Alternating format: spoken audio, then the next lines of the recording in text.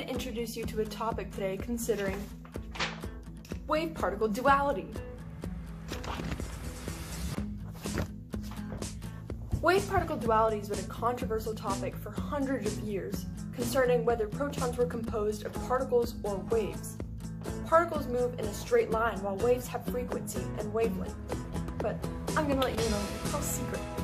It does both simultaneously. Most physicists up until the 20th century believed that light could be one or the other, waves or particles.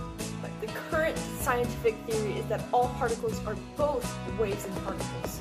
This has been verified for elementary and compound particles. However, for macroscopic particles, their wave properties are so short and cannot be detected. Isaac Newton was one of the first scientists to discover the concept of microscopic particles, which he did in the 17th century.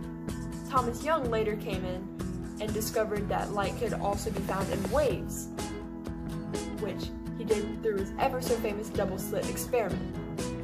In this experiment, he found evidence for the wave nature of light. When light was sent through a grid, a characteristic interference pattern was observed. Experiments where energy is comparable to the energy of a photon or particles were successful in the acts of reflection, refraction, and later, Einstein's photoelectric effect. However, experiments where objects are comparable to wavelength or waves were successful in reflection, refraction, interference, diffraction, and polarization, but not Einstein's photoelectric effect. As neither were able to complete both, this implies the duality of waves and particles.